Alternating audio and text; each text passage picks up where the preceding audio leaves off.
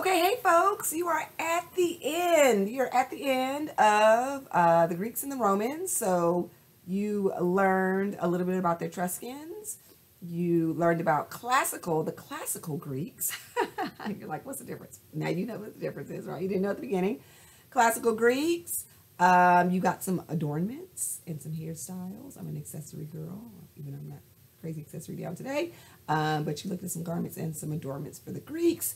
And then moving on to the Romans, you now know who can wear a toga, because it's not everybody.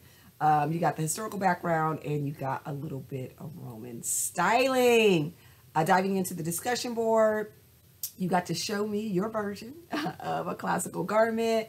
And with our critical thinking activity, you got to discuss clothing as a class issue, right? And do we have a right and a privilege? So excited that you are done. So again, you know what every week is going to look like. Same scenario.